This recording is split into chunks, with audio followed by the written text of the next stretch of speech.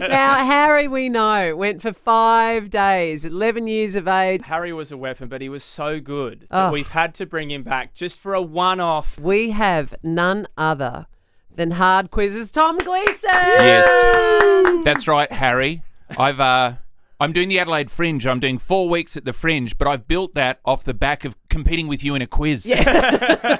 I drove here from Victoria so I could take you out in this quiz, Harry. And then I thought, while I'm here, I'll do 4 weeks at the Fringe Festival. All right, Harry, he's pretty focused. Are you feeling scared? Are you okay? I'm pretty scared, but at times not. Oh, you should be scared, Harry, because I'm going to eat you alive.